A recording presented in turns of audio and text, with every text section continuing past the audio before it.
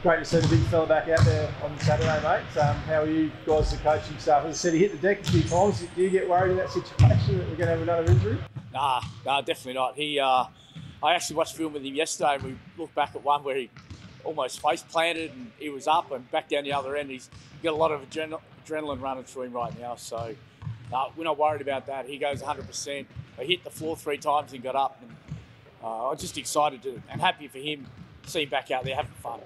Yeah, as I said to him, do you hope he gets a real good crack at it now? Obviously, just injury interrupted since he's been a jack jumper, really, but it'd be nice to see him get a full run at it. Yeah, most definitely. Like, it's difficult. Injuries are difficult for any athlete. Will's had some that have been very challenging, not just the normal everyday, injuries, but he's been elite with his rehab. I feel like I've seen a real growth in him as well as a player, a young player still, in terms of games. But I'm just pleased. He's pleased. Like, it's good to see him back out there. He brings a different dimension to our group, without a doubt, with his strength, physicality, and his presence in the paint as a rim protector is felt by everyone in the league. Always happy to go on the road and get a win? Oh, always happy to just get a win. It's difficult to win in this league.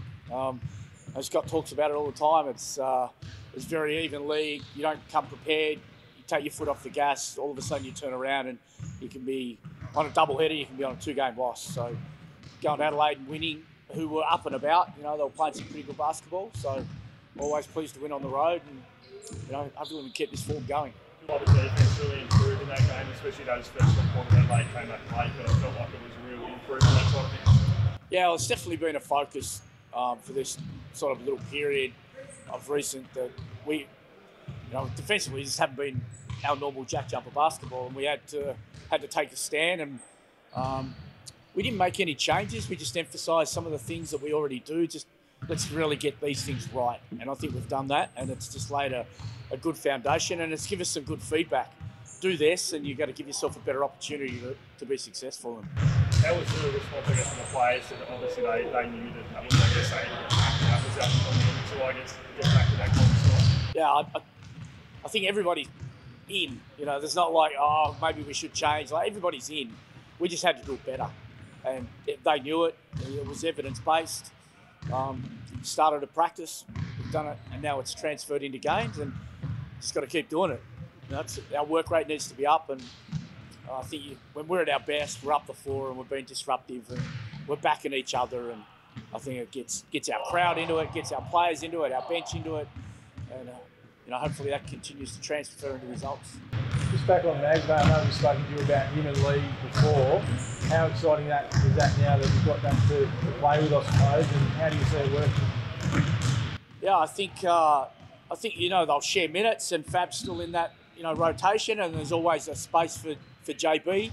There's always a JB game or an opponent, so they're going to come out and perform. And on any given night, one guy could play 30 minutes, the other guy could play 5.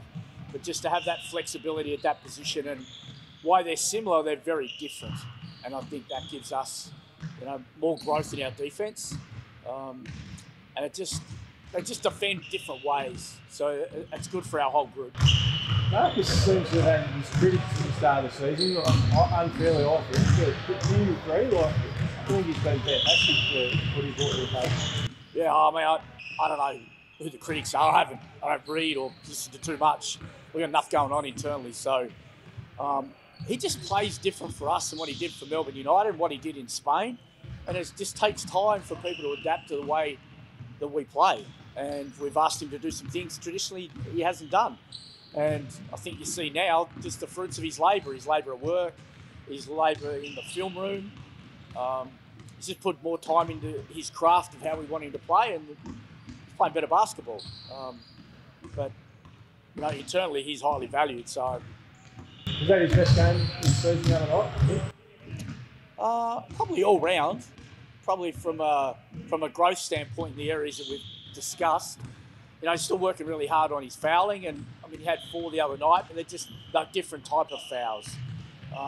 So just his foul discipline's really improved from our standpoint.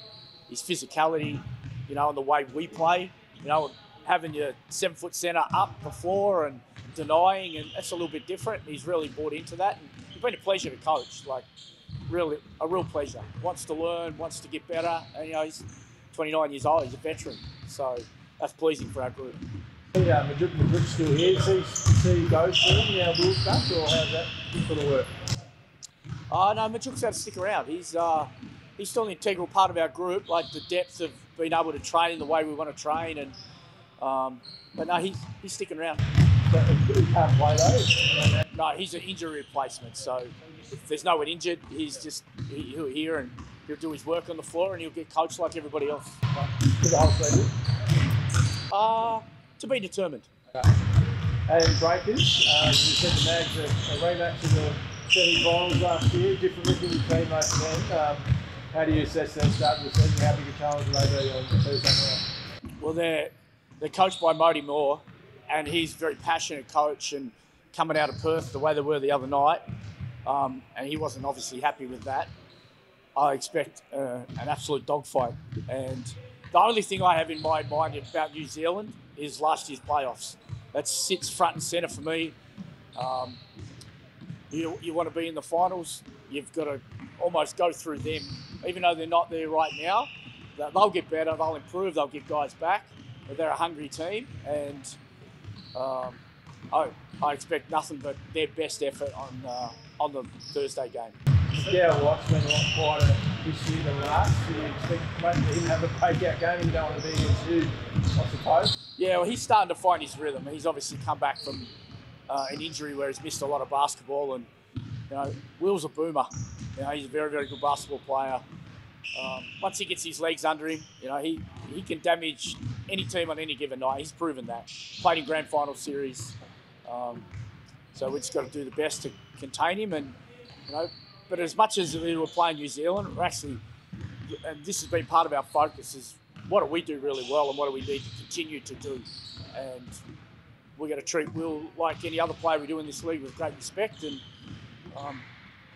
get after him. Get floated about it all internally with the group, or it's a bit of a new lineup? It's just a whole new year. Yeah, it's a whole new year, but I mean, it's just great respect for their organisation and what they've done. And they come out of some really difficult times with COVID, and they go to a final series last year, and they're very difficult to play against, and it keeps front and centre of my mind. Same as Melbourne United. There's some teams that just leave a mark on you because they've been very good for over a period of time, and feel like you've got to beat those teams if you want to be, the king of the mountain. And that's what every team's aiming to do. But when they beat you in the finals, they leave a mark on you, and you have to learn from that. And that's probably why it stays front and centre of me. I don't know about anybody else, but it stays front and centre of me because I was sitting on that bench in New Zealand when Barry Brown was causing, great problems. And he might not be there now, but that's a franchise that's, steeped in great history, and I respect it. Silverdome, last one. Silverdome couldn't get a win there, I guess, last time. And looking forward to getting out there again in a short space of time, I suppose. Is that a good thing? Yeah, I think it's good going straight back there, without a doubt. I think that's a real positive. Because it is a little bit different to play in there. The rims are a little bit different. The lighting's a little bit different. But at the end of the day, we've got 4,000 Jack Jumper fans from the north of the state in there. And I think it's also been missed. People have talked about the winning and losing up there. We've played really good teams there. We've been a good team, and it's hard to win. And I think every time I get up on this platform, it's difficult to win games in the NBL. That's why, you're 6-4, and you're sitting somewhere in the top 4, and you could lose a game, and all of a sudden you're in the bottom 4. So it's difficult to win, and I don't think Launceston will be any different this week, as my state won't be any different the weeks after.